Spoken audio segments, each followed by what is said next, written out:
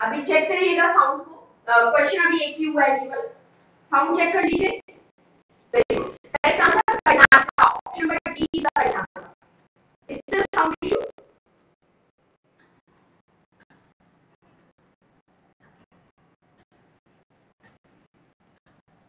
अभी भी sound issue है क्या?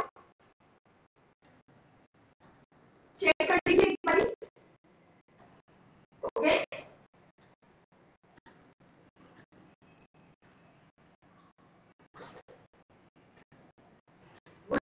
अभी ये नोट कीजिए।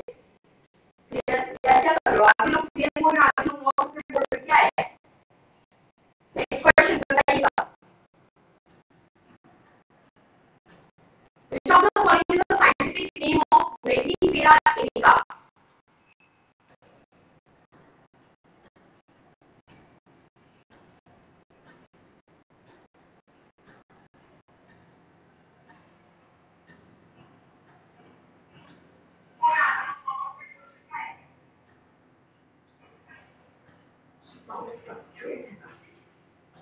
एक मिनट दीजिए बस मुझे, है ना, बस एक मिनट।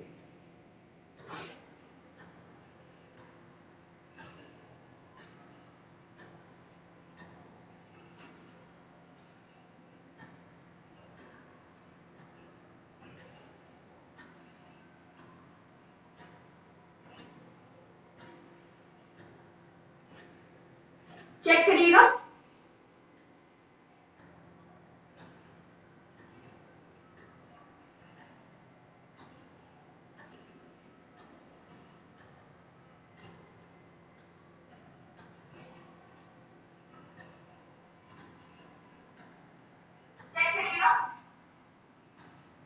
अभी सही हुआ?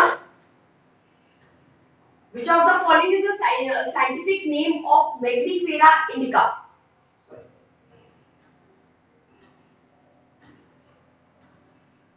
अभी आवाज आ रही है? साउंड ओके हुआ? जल्दी बताओ।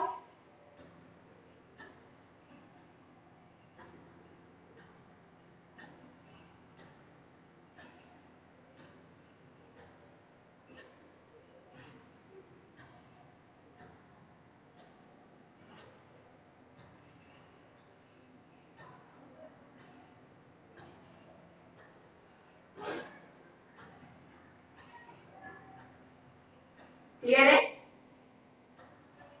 ओके, ठीक है, ठीक है। तो करेक्ट आंसर बेटा यहाँ पे आपका मैग्नीफेरा इंडिका जो है वो मैंगो का साइंटिफिक नेम है। Correct answer option number B.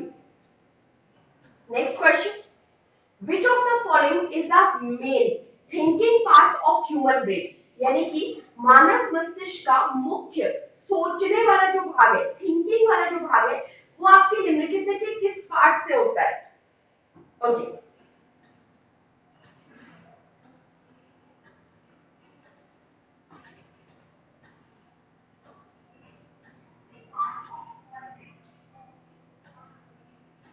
Okay, ठीक है। Mid brain, hind brain, fore brain, cerebellum.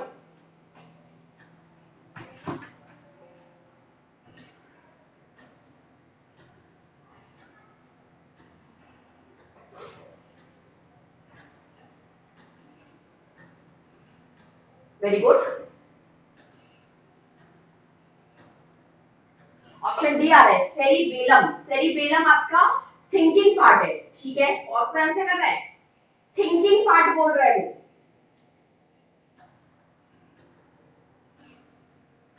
गलत है। Correct answer fore brain is the right answer. Fore brain का जो सेरिब्रम होता है, cerebrum, I don't think so किसी ने भी आंसर किया है। सेरिब्रम, ये पार्ट जो होता है ये आपकी थिंकिंग, आपका सोचना, आपकी टेंशन, जो चिंतन होता है आपको, या फिर आपकी नॉलेज, आपकी मेमोरी, आपकी इच्छा शक्ति, विल पावर, कॉन्फिडेंस, सोचने को, चिंतन करने को, इन सारी चीजों को जो है,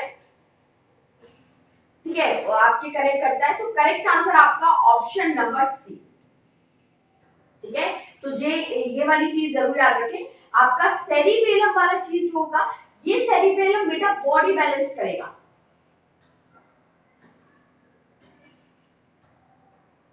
बॉडी बैलेंस यानी कि आपके शरीर में संतुलन करेगा, ठीक है।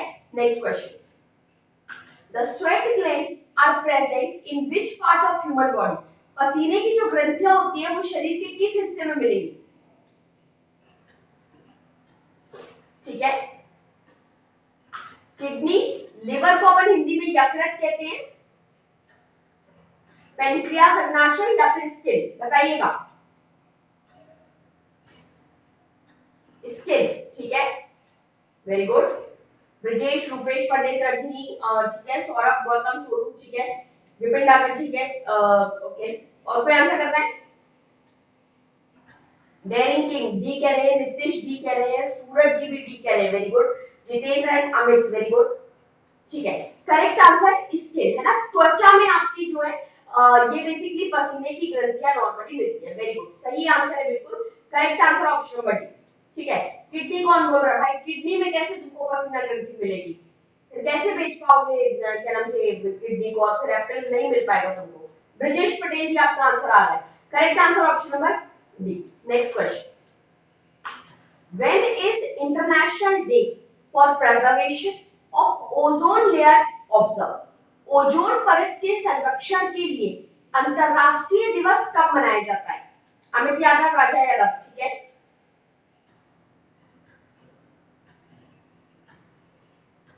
When is international day for preservation of ozone layer observed? Very good.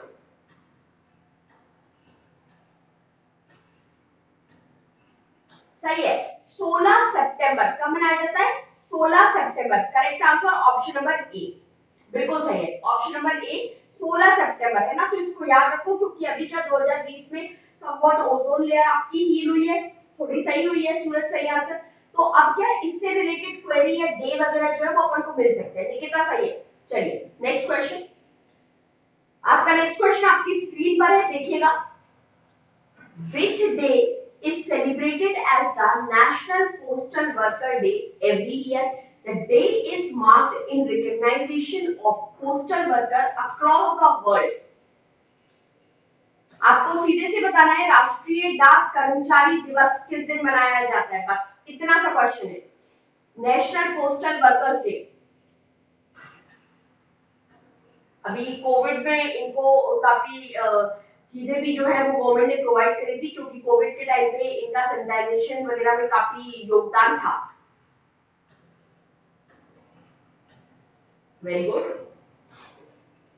सही, बिल्कुल सही। 1 जुलाई इज द करेक्ट आंसर, बिल्कुल करेक्ट है। Option number A is the right answer. 1 जुलाई को लाइक कर देना, लाइक बहुत कम है, जल्दी जल्दी लाइक इंक्रीज करो। चलो मैंने तुम लोगों के लिए वॉइस सही कर दिया है, अब तुम लोग लाइक इंक्रीज करो फटाक से। चलो तो 1 जुलाई को आपका पोस्टल डे जो है, ये आपका बेसिकली राष्ट्रीय कर्मचारी दिवस जो है वो आपके मनाया गया था या मनाया जाता है। तो कोविड के टाइम में भी आपके जो पोस्टल वर्कर्स थे उनका काफी ज्यादा योगदान था, तो डेफिनेटली ये जरूर याद रखिएगा। Next question, Sharu Tugai, an Indus Valley civilization site, is located in which country? शोर तुगई भी कहते हैं इसको।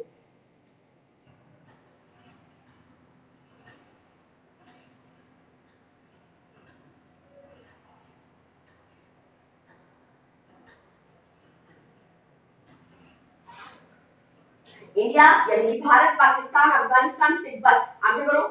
शोर तुगई, very good. Raj Kapoor Chaudhary, very good. राजा यादव, ठीक है। ब्रजेश पटेल, पुष्पलता जी, ओके ठीक है। 1 जुलाई, वेरी गुड, ठीक है। करेक्ट आंसर आपका अफगानिस्तान, नॉर्दर्न अफगानिस्तान। कभी पूछ रहे कौन सा, तो भाई जो उत्तरी अफगानिस्तान है उसमें वो एरिया में आपको जो है वो शोर तुगई नाम का एक स्थान जो है वो आपके सिंधु घाटी सभ्यता में मिलता है। मोहम्मद जी आंसर सही है आपका भी, वेरी गुड। सोनू कुमार सामी, करेक्ट है। Next question, which is the largest zoo of India, यानी कि कौन सा भारत या भारत का सबसे बड़ा चिड़ियाघर कौन सा है? Which is the largest zoo of India, Bharat का सबसे बड़ा चिड़ियाघर। इंदिरा गांधी, अरेगनर अन्ना जूलॉजिकल पार्क, ये आपका ये दिया गया है। English medium, kindly please check in this. अरेगनर, फिर सी है नेहरू, और चौथा है आपका गोपालपुर।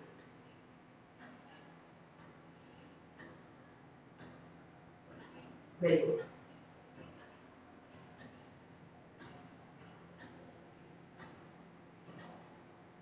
ठीक है ठीक है। करेक्ट आंसर, काफी लोगों का गलत भी होगा।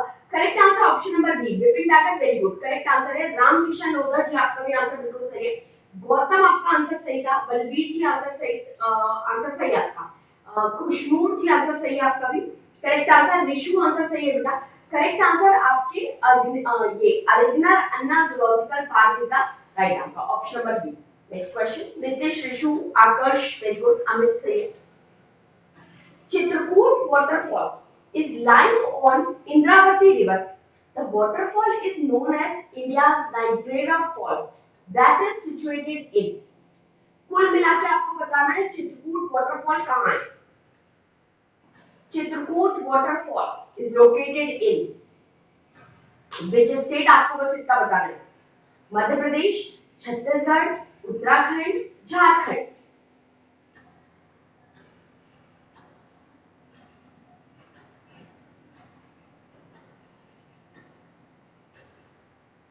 इसको आपके ये नाइग्रा फॉल के साथ, नियाग्रा फॉल के साथ जो है वो कंपेयर किया जाता है। उत्तराखंड, अरे यार क्या कर रहे हो। छत्तीसगढ़, बस्तर जिला, छत्तीसगढ़, वेरी गुड। काफी लोगों का गलत है वैसे। Correct answer option number B, Vipin टाकर, very good, correct answer. इसके अलावा और किसी का भी सही नहीं आया है। रजनी आंसर सही है। Very good, correct answer Bastar जिला छत्तीसगढ़ का right answer option number B. ये आपका चित्रकूट जलप्रपात जो है वो इंद्रावती नदी पर बना है, इसको भी याद रखिए। एक जोग जलप्रपात जो है शरावती नदी का कर्नाटका वाला, वो आप जरूर याद रखें। तो ये कुछ वाटरफॉल है, या फिर आपकी मांडवी नदी का ये वाला दुग्ध सागर वाटरफॉल है, ये आपके लिए काफी इंपॉर्टेंट वाटरफॉल है, तो मेक श्योर कि आपको ये पता हो, ठीक है। हाँ, तो B is the right answer. Next question, the Indian government, ध्यान से देखिएगा क्वेश्चन है आपका, the Indian government has banned 59 Chinese act by invoking it's power under which act. Bharat सरकार ने जो चीनी 59 आपके चीनी एक्ट पर प्रतिबंध लगाया है, वो किस अधिनियम के तहत लगाया गया है? Information technology act, right to information, foreign trade, या फिर एक्सपोर्ट क्वालिटी कंट्रोल। मेरे ख्याल से बहुत जल्दी आंसर कर लेंगे आप लोग, ये बहुत इजी क्वेश्चन है। वेरी गुड, गुड इवनिंग आकाश, हेलो।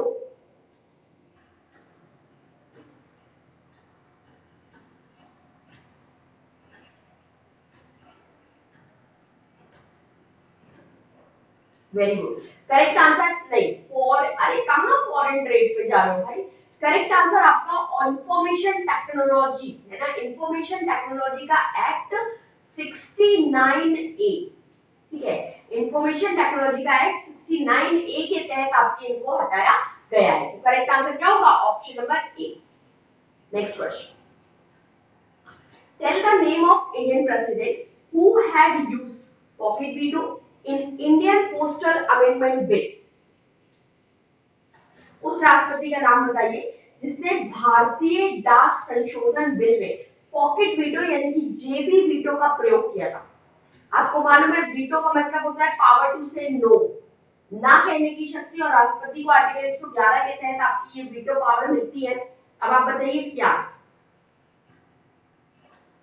तो एक होती है पूर्ण वीटो, एक होती है स्थगन वीटो, और एक होती है जेबी veto, absolute veto, suspension veto और पॉकेट वीटो। वेरी गुड, ठीक है, सही है, वेरी नाइस। करेक्ट आंसर आपके ज्ञानी jail Singh is the right answer of this question, option number D. ज्ञानी जेल सिंह जी ने राजीव गांधी सरकार को झटका देते हुए आपके ये जो डाक विधेयक था, इस डाक विधेयक पर इन्होंने पॉकेट वीटो यूज किया।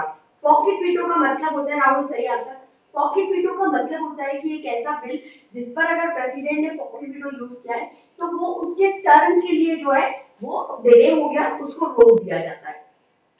डॉक्टर राजेंद्र प्रसाद ने पूर्ण वीटो का प्रयोग किया था।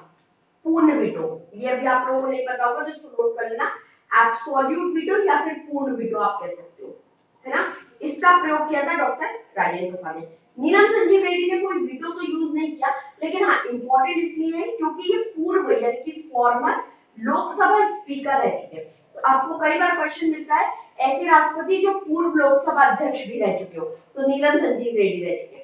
शंकर दयाल शर्मा, ये वर्मा नहीं है, शंकर दयाल शर्मा है वैसे, सही बताएं तो, ठीक है, शंकर दयाल शर्मा या एस डी शर्मा, ये आपके मध्य प्रदेश के एकमात्र प्रेसिडेंट थे, या कहिए मध्य प्रदेश से राष्ट्रपति बनने वाले व्यक्ति थे।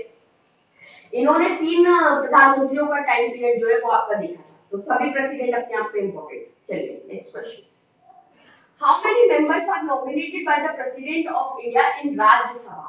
राज्यसभा में राष्ट्रपति कितने सदस्यों को मनोनीत करता है? आंसर करिए, शेयर कर देना, लाइक कर दो, लाइक नहीं इंक्रीज हो रहे, जल्दी जल्दी लाइक इंक्रीज करो। बाबू हेमराज सिंह जी, अभी इसके बारे में मुझे बहुत एग्जैक्ट इंफॉर्मेशन मेरे पास नहीं है, इसलिए मैं यूट्यूब प्लेटफॉर्म पे इसके रिगार्डिंग कोई भी बात आपको नहीं बोल सकती। कल को आप बोलो मैडम ने ये कह दिया था हमारे पास तो रिकॉर्डिंग है, ठीक है। तो अभी चूंकि मैं शॉर्ट में हूँ, मुझे नहीं पता है, तो इसलिए मैं ये बात नहीं बता सकती हूँ। वेरी गुड, करेक्ट आंसर आपके 12। तो article 80D, very good evening Deepak ji, अनुच्छेद 80D के हिसाब से जो राष्ट्रपति है वो राष्ट्रपति राज्यसभा में 12 लोगों को मनोनीत कर सकता है या नॉमिनेट कर सकता है, जिन्हें कला, साहित्य, विज्ञान और समाज सेवा, आर्ट, लिटरेचर, साइंस और सोशल सर्विस में ख्याति प्राप्त होती है, उन लोगों को आपके बेसिकली राष्ट्रपति जो है वो आपके नॉमिनेट कर सकता है, मनोनीत कर सकता है। ठीक है, अच्छा कोई बात नहीं। दीपक जी राम राम। चलो next question. From the given option which of the following is called mini constitution, इनमें से किस संविधान संशोधन को आपका लघु संविधान कहा जाता है? इनमें से किस संविधान संशोधन को लघु संविधान कहा जाता है? निधि कौशल, वेरी गुड। नवीन आर्या, ठीक है, ओके, जल्दी बताओ। शेयर नहीं कर रहे हो, है ना? शेयर भी नहीं हो रहा है। नीतीश, शेयर नहीं हो रहा आजकल, ग्रुप पे शेयर कर दो।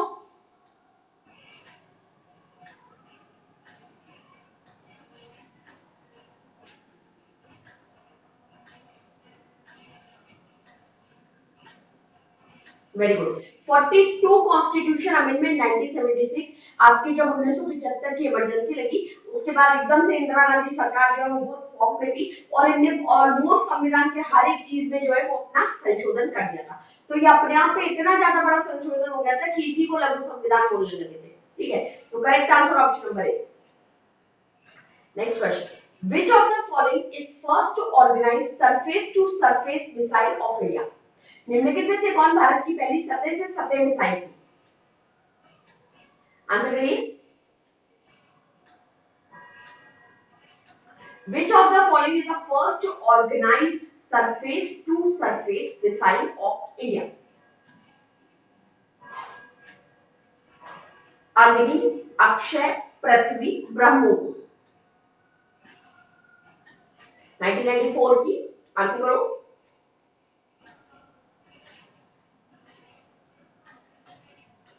पता नहीं सचिन जी कोई बात। करेक्ट आंसर बिल्कुल सही, पृथ्वी is the right answer. 1994 Prithvi first जो है वो आपकी सरफेस टू सरफेस मिसाइल है। Correct answer option number C. Education correct answer. Next question, Brijesh answer सही है आपका भी, शुभम कमाल आंसर सही है, वेरी गुड। नवीन आर्या, पुष्पलता जी सही है, सचिन एंड गौतम ठीक है। नेक्स्ट क्वेश्चन आपकी स्क्रीन पर,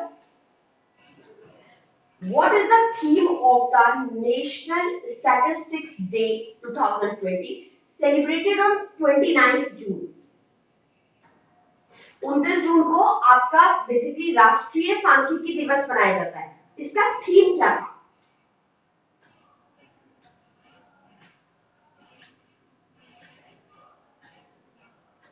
sustainable development goal 3 and 5, honouring PC महानोबिस, statistics is life और इंडियन स्टैटिस्टिक्स, क्या थीम था?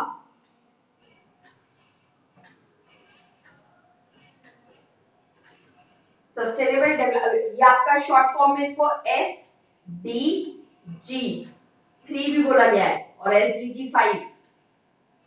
Very good, correct answer option number A is the right answer. ये आपका बेसिकली राष्ट्रीय सांख्यिकी दिवस 2020 का मेन विषय था। इसके अंदर आपके basically ensure healthy life and promote well being of all the state all ages, ये दिया गया था। Plus achieve gender equality and empower all women and girls, ये थीम के साथ आपका बेसिकली इसको बनाया गया। तो आपका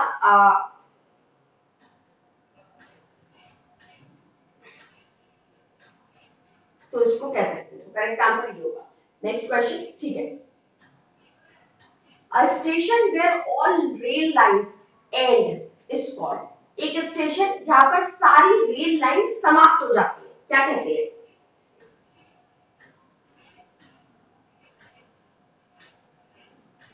ठीक है, a station where the rail lines end is called, ठीक है, वेरी गुड,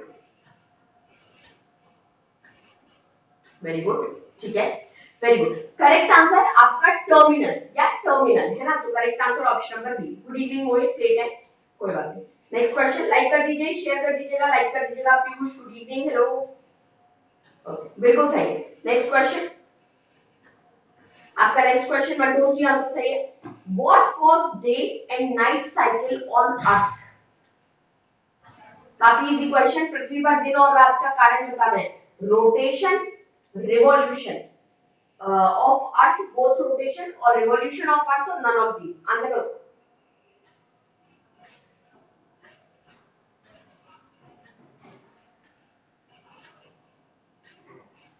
बिल्कुल सही, सोनू रिशु आंसर सही है, ठीक है। ब्रजेश जी ठीक है, नीरज ठीक है, तेज सिंह जी आंसर सही आपका, शुभम ठीक है, very good. Correct Sunita Meena ji, very good. Correct answer rotation of earth on its own axis, बल्कि कर लेना। जब पृथ्वी अपनी धुरी पर घूमती है तो दिन और रात जो है वो बनते हैं। जब पृथ्वी रिवॉल्यूशन करती है तो वेदर चेंज होता है, सीजन चेंज जो है वो रिवॉल्यूशन में होता है, ठीक है। ये क्वेश्चन बहुत लोगों का गलत हो जाता है, तो आपको बेसिकली आप रिवॉल्यूशन और सीजन याद रखो या फिर आप रोटेशन और दिन रात याद रखो, ठीक है। तो correct answer option number A. Next question, बिल्कुल सही। नेक्स्ट क्वेश्चन आपकी स्क्रीन पर, altitude sickness is caused at high altitude due to. Altitude sickness होती है जब आपका बेसिकली बहुत ज्यादा माउंटेन सिकनेस जिसको हम लोग कहते हैं ना उसको, वो तो ये क्यों हो जाता है?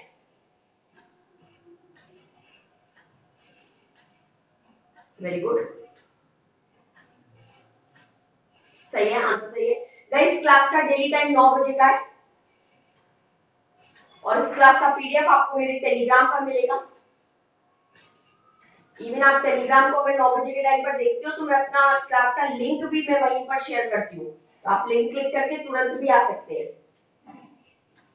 ठीक है। ओके, शुभ शर्मा, ओके बी आंसर आ रहा है, ठीक है, करेक्ट आंसर। तो भाई जब आपके हाई एल्टीट्यूड पे ऑक्सीजन का लेवल कम हो जाता है तो हमें क्या होता है? एल्टीट्यूड सिकनेस होता है। Correct answer option number B. Next question आपकी स्क्रीन पर, सही है। When is International Olympic Day observed? अंतरराष्ट्रीय ओलंपिक दिवस जो है वो कब मनाया जाता है?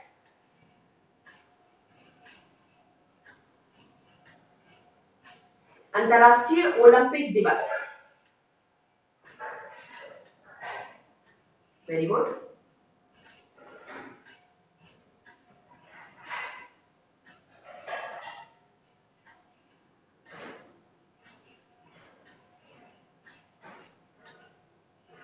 सही है, करेक्ट आंसर 23 जून को आपके 1894 से ये बनाया जा रहा है और 23 जून को जो है वो आपका अंतरराष्ट्रीय ओलंपिक दिवस जो है वो हम लोग सेलिब्रेट करते हैं, या ओलंपिक्स डे जो है वो आपके 23 जून को मनाया जाता है, ठीक है। तो करेक्ट आंसर आपका क्या हो जाएगा? Option number D. Next question, how many schedules are there in Indian constitution? भारतीय संविधान में कितनी अनुसूचियां? बहुत इजी क्वेश्चन, गलत बिल्कुल मत करना। वेरी गुड, दीपक, रजनी, रिशु, तेज सिंह, ठीक है, वेरी गुड।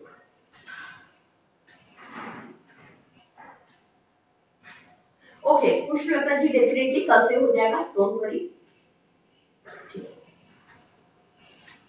हाँ सुमंता जी, थोड़ा सा साउंड इशू है आज आज पहली क्लास में, वेरी नाइस, बहुत सही।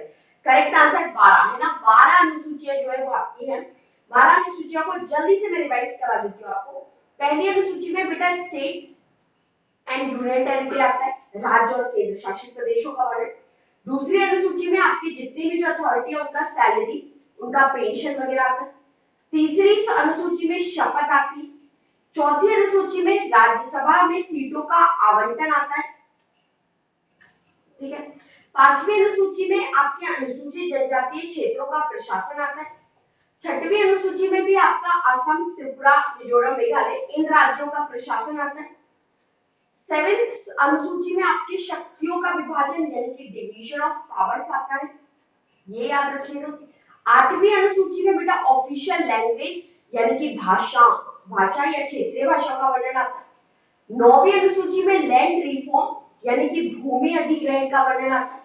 10वीं अनुसूची में आपका एंटी डिफेक्शन लॉ या आपका वो दल बदल विरोधी कानून आता है 10वीं में। 11वीं अनुसूची में पंचायती राज व्यवस्था आता है और 12वीं अनुसूची में नगर निगम आता है ना। तो ऐसे करके आप अपना पूरा याद कर लीजिए। Clear? Very nice, very nice. Next question, which union ministry has launched नशा मुक्ति भारत annual action plan 2020-21? बिल्कुल, which union ministry has launched नशा मुक्ति भारत annual action plan 2020-21? किस आपके मंत्रालय ने ये परियोजना चलवाई है या ये आपका बेसिकली वेंचर स्टार्ट किया है? इसकी ई लॉन्चिंग हुई थी।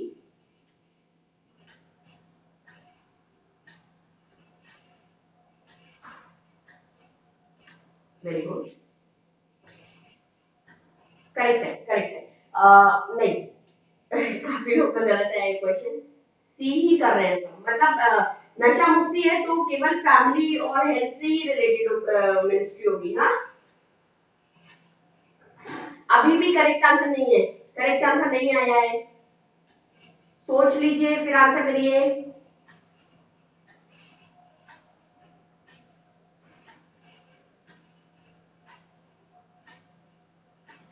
करेक्ट आंसर बेटा option number B, ministry of social justice and empowerment is the right answer. Option number B आपका करेक्ट आंसर होगा। इस मिनिस्ट्री ने बेसिकली आपके international day against drug abuse and electric trafficking है ना, ये इंटरनेशनल डे था 26 जून के लगभग, तब इन्होंने आपका ये वेंचर स्टार्ट किया था। तो social justice and empowerment ministry के द्वारा स्टार्ट हुआ है। करेक्ट आंसर बी होगा, सभी का गलत था मुझे लगा। Next question, Who was the chairman of Third Buddhist Council? तीसरी बौद्ध समिति के अध्यक्ष कौन थे? अध्यक्ष सावकवीर, मोगलीपुत्र तिस, वसुमित्र और अशुघोष या फिर नन ऑफ दीज? आंसर करो।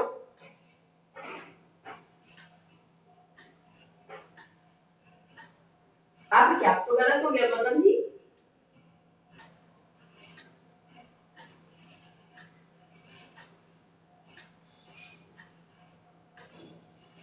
वेरी गुड, ठीक है, ठीक है। करेक्ट आंसर आपके मोगलीपुत्र तिस is the right answer of this question. Option number B आपका करेक्ट है। ये अशोक वाली बुद्धिस्ट काउंसिल की बात कर रहे हैं ये लोग। अशोक ने जो 251 बिफोर क्राइस्ट में जो पाटलिपुत्र के अंदर जो आपकी काउंसिल कराई थी उसकी बात हो रही है, और इसमें हेड थे कौन? मोगलीपुत्र तिस। तो correct answer option number B.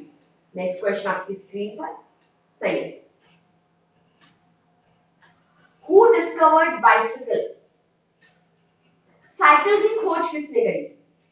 Karl von Dallas, हम्बरकोक या फिर टॉरेन लेप्जिग और ओटो?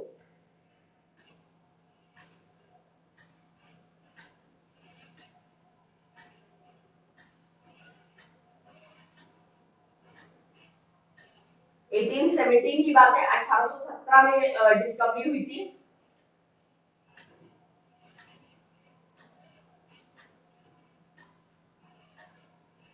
वेरी गुड, सही है। Correct answer option number A है ना, Karl von Dallas is the right answer, option number A. Next question आपकी स्क्रीन पर सही है, बिल्कुल सही है। Which is not a mudra of Buddha? Which is not a mudra of Buddha? वितर्क, विश्राम, भूमि स्पर्श, ध्यान?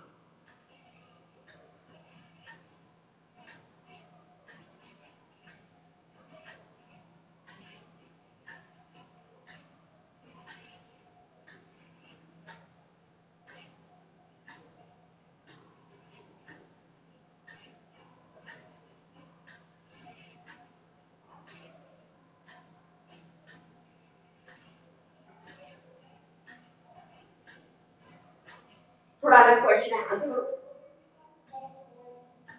स्किप किया है, कोई बात नहीं। बी करेक्ट है, बिल्कुल सही भी है। विश्राम मुद्रा बुद्धा की मुद्रा में नहीं आता है। नॉर्मली नमस्कार मुद्रा या अंजलि मुद्रा आता है आपका, या फिर उत्तर बोधि मुद्रा भी आता है। ठीक है। इसके अलावा आपका अभ्यास मुद्रा आता है, वितर्क आता है, भूमि स्पर्श आता है, ध्यान आता है, वज्र मुद्रा आता है, वज्र मुद्रा के बाद आपका कर्ण मुद्रा आता है, ये सब आते हैं, लेकिन विश्राम मुद्रा नहीं आती। Correct answer option number B. सही, बिल्कुल सही। हाँ, करेक्ट।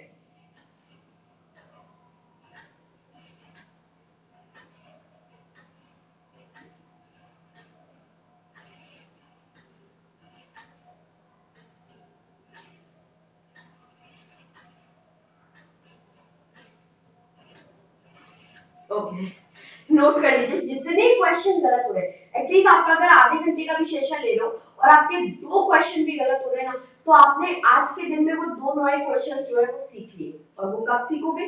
जब आप इनको नोट करोगे। मैं बिल्कुल नहीं कह रही हूँ कि आप सारे क्वेश्चन नोट करो, लेकिन जो क्वेश्चन आपके गलत हो रहे हैं या फिर जो क्वेश्चन आप बिल्कुल पहली बार देख रहे हो और नहीं सुने हैं, उन क्वेश्चन को प्लीज नोट करके चलो। इससे आपको आगे भी याद रहेगा और आपके आगे गलत ये नहीं होगी।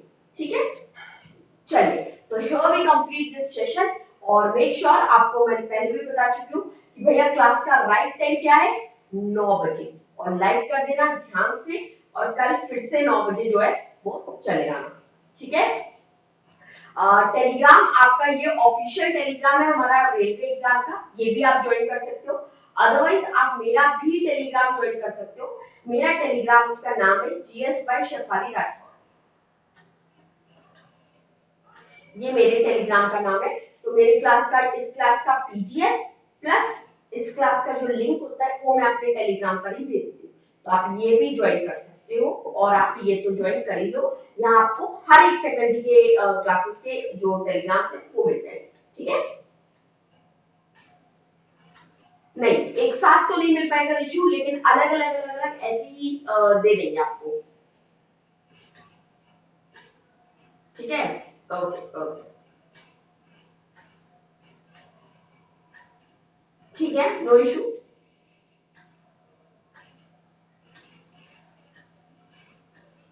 हेलो गौतम, ये क्या हुआ है तुमको एकदम से?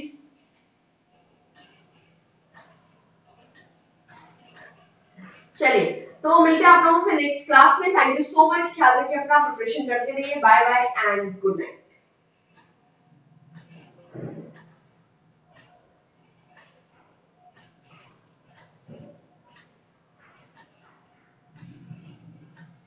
Good night.